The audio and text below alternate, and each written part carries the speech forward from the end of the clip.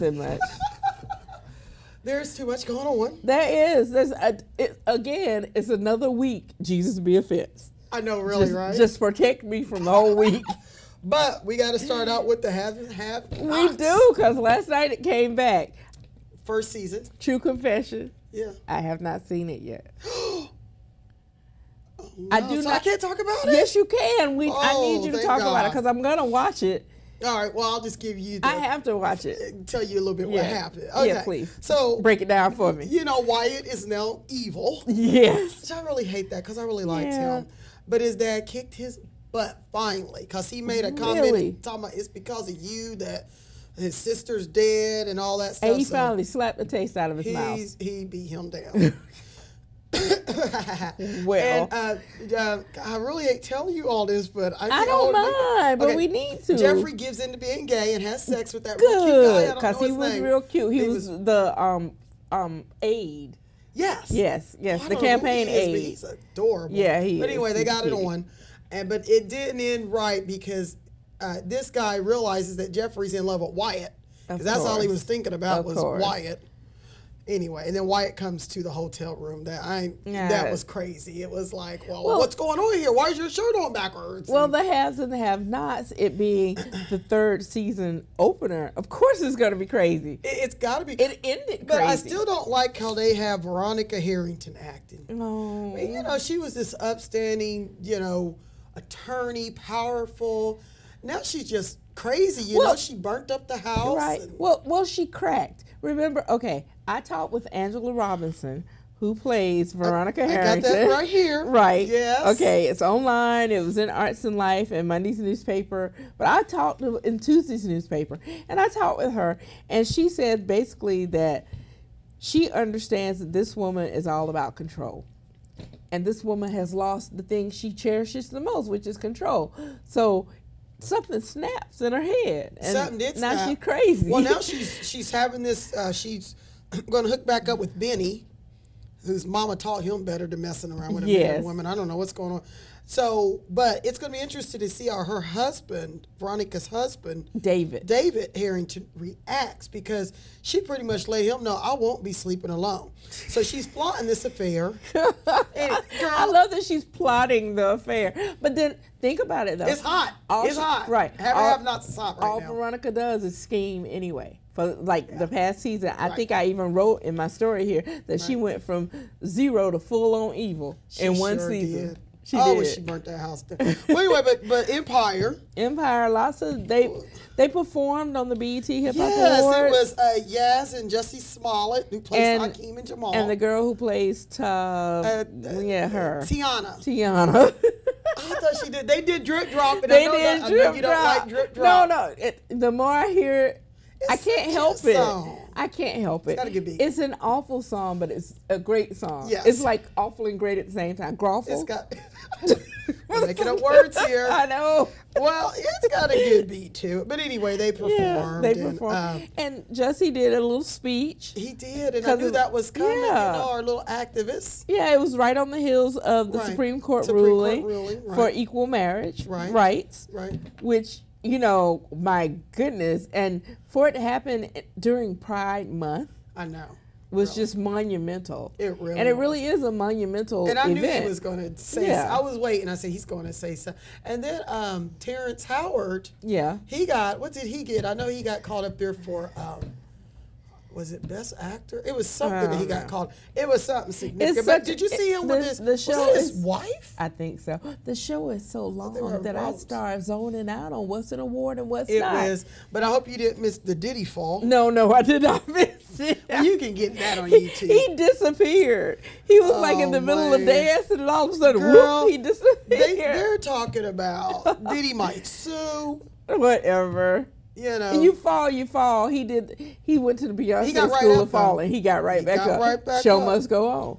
Anyway. Bad Boy 20th anniversary year. Although I could have sworn Bad Boy's been around longer than that. But I could swear a lot of things. Yeah, but it was a good performance until that. It was like, so, you know what I am binging on? Yes. Is this show called The Strain. What's up with that? I saw you say something about that. Okay.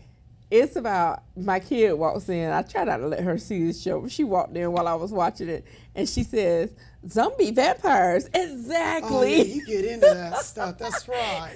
They're zombie vampires. They're pretty darn awesome.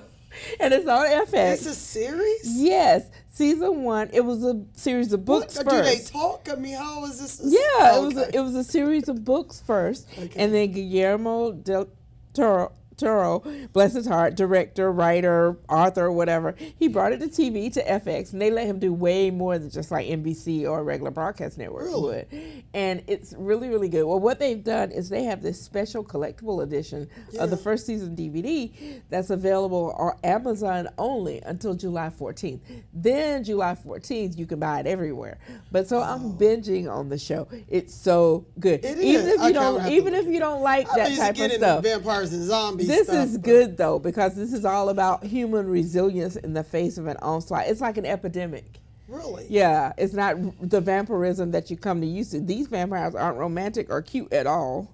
Wow. Yeah. It's like a continuing horror show. Yeah, it is. I might like it. You might. Well, obviously the big thing was that the Supreme Court decision, the right to marry. Right. That was really big. Really Same-sex big. couples can marry now. And in all states. Yeah, and the internet on both sides has gone bonkers. I'm surprised the internet hadn't waved a white flag and just given up. Well, and there's been some of these little towns that are saying we don't want to do it because of our religious Remember beliefs. Hood County? That woman and I think said she turned around and said, we got a couple people in the office that will do it. Well, when you think about it, though, that's your job. When you take, no matter what your religious beliefs are, your job is to just hand the people the form. Exactly. And if they qualify, Mark Davis, give it to he's them. a conservative talk show host. He made a good point. He said, so if you're working for the government doing meat inspections, do you refuse to go to the barbecue joint? Right. I mean, go get another job if you can't do your job. If you can't, because it comes down to that's your job, no That's matter your what job. your religious beliefs are. Right. And also, we live in a country that was religious freedom was one of the tenets. So whether you believe it's right for these people to marry or not, it's still the law of the land. Right. I mean, there's laws I don't like. I wish I didn't have to drive the speed limit. Right. I mean, I don't want to stop at the red light. Right. But I got to. I don't want to. I want to roll and stop every time I see a stop sign. Why I got to stop my momentum for you? Right. You know why I got to stop? I mean, we all will not like the laws, but they are the laws of the land, and you have to abide by them. We need to just live and let live. That's right. I mean, my favorite comic book shop, I had no idea that the proprietors of the shop were going to get married. The two guys, but they did. They put the sign on the door. And it was funny because I was in there that night before because they have Dollar Comic Day. So I took the baby after dinner and we bought like all these comic books. And they were telling us, yeah, we're going to the courthouse. And we just kind of, okay, well. Where's this at? Deep Ellum or is it? It's in North Oak Cliff on the corner of Zang and 8th Street. Bishop Arts sort of area? Yeah, it's a little red house. I have the cutest little photo of my baby girl sitting in front reading a comic book on Free Comic Book Day. He likes comic You stuff. do. It's a really, really great shop. But that was a touching story. Yeah, it's a really good story. Could finally get a lot of couples could finally get married. Yeah, so that one couple that we had that married here first, they had been together 54 years. Yes, Did you see their interview with Tamron? Yes, it was great. Yeah, and the picture was just went viral. Yeah, everything just went everywhere. So, well, what else we got? We got Misty Copeland. Oh yeah, the first black principal at the American Ballet Company, right? Yes, that's amazing. And she's so emotional about it. You know what I love about it? What? I always worried about putting my little girl in ballet because I wondered, I didn't want her to come. She's got enough pressures. I didn't want her to have to worry about her body image or her body shape so much, you know, but this woman, when you look at her, she's not a waif. She's not skinny. She doesn't look like she's going to break. She looks strong. Wow. She looks strong. And she's the first black principal in the 75-year history of this company. That's amazing. And it's just absolutely amazing. It is amazing. And they say when she's done performing that they have to move the autograph seekers to another part because it's so many of them. Everybody loves her. Yeah. Wow. So that was cool to see. I feel like she's my child. And of course we have Bree Newsome. Bree Newsome. She is the one that climbed the metal pole to remove the Confederate flag from the South Carolina state capitol. Yeah. Flagpole. So. Wow. Right? How tall is that flagpole? That's the first thing I thought about. She scaled that pole like it was. She must be fit. But anyway, right. Good That's for all her. I can think of. You good go, for her. girl. Woo. But then I saw her feeling where she was arrested. That's not a ooh girl on that right, one. No. Oops, girl. Oops. But yeah, so she got arrested, but she got attention, and that's what she was seeking. And that's what she was seeking. Yeah. Because the Confederate flag flapping, you know, I stated my position last week. I think it's all a red herring to take my attention away from the people who actually died. Right. But it's just, you know, there's so many things right there now that should call your attention if you are worried about your rights or the news or whatever. That it's okay to divide your attention. It's called compartmentalization.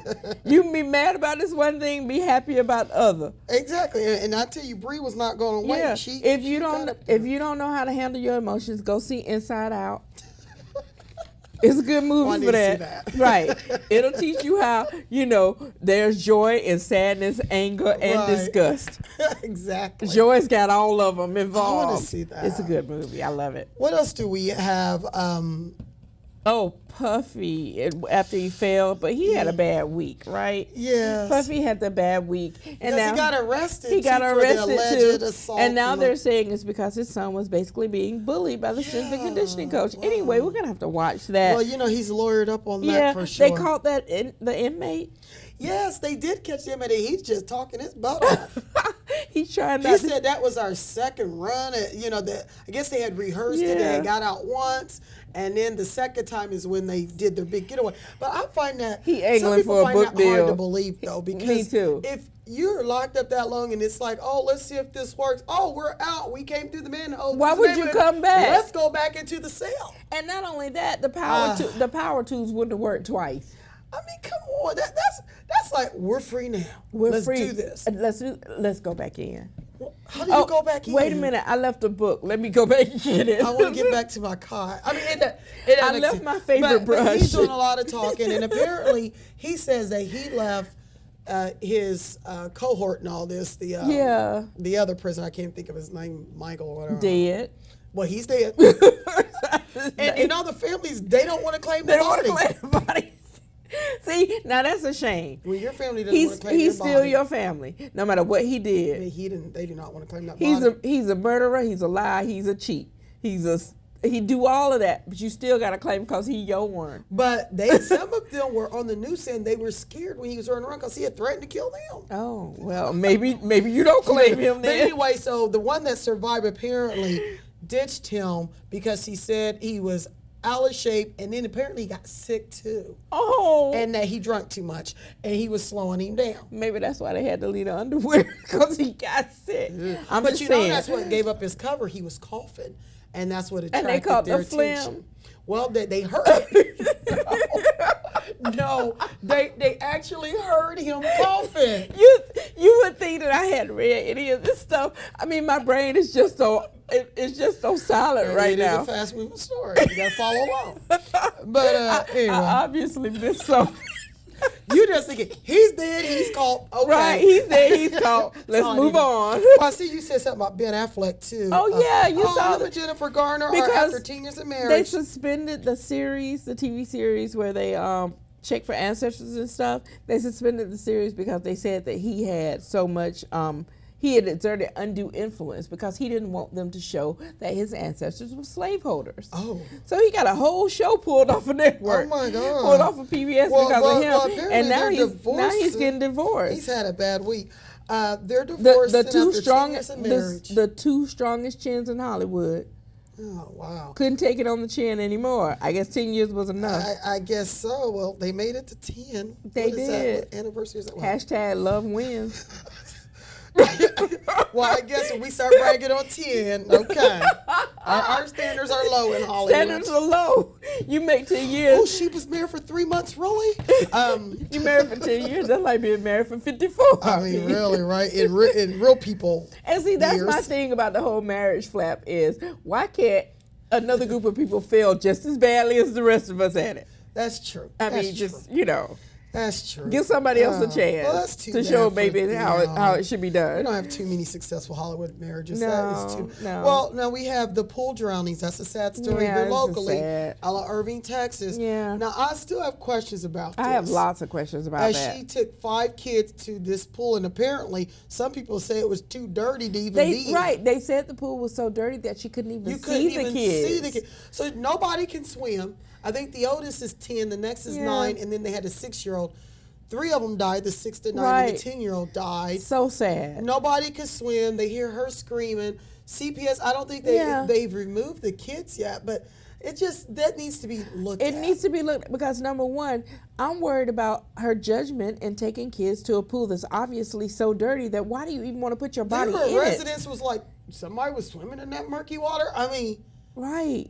When there are free splash parks around, if you just got to get wet, I worry about her state of mind and who left their children with her to do that. And then that she apparently was caring for the 2. Look over, she doesn't see the other 3. Right. Nobody can swim. There was no life jackets. So that means don't worry about the parenting. I really worry about that. That's a very sad story. So I think something's going to come out of that, and we have to watch that. There's so many stories. Like I overheard someone saying that there are all these murders, or forget overheard. There were 3 in Southern Dallas the other night alone. Yeah, the murder rate is up. So it's like that's too bad. It's like everybody stayed inside when it was raining, plotting everybody else's demise. Exactly. It's like, really? Well, before we wrap up, because I need to get back, but I just want to make mention in the Dallas Morning News, Wednesday's edition. There's a little story here. It's our first 4th without Bluebell. R.I.P. R.I.P. That's too bad. No more of that good vanilla. And also, there's still a lot of lakes closed because of the flooding. But if you go to DallasNews.com, maybe you can find a list of ones that are open. The lakes that are open, so you can look at that. But please, I don't care how cheap the Bluebell is at the corner grocery store. Don't do it. Please don't do it. Don't do it. Don't do it, because if you do it, we're going to talk about you. I call it dryers. That's a plug. All right, girl, I got to get back. Okay, honey. Bye. All right, bye.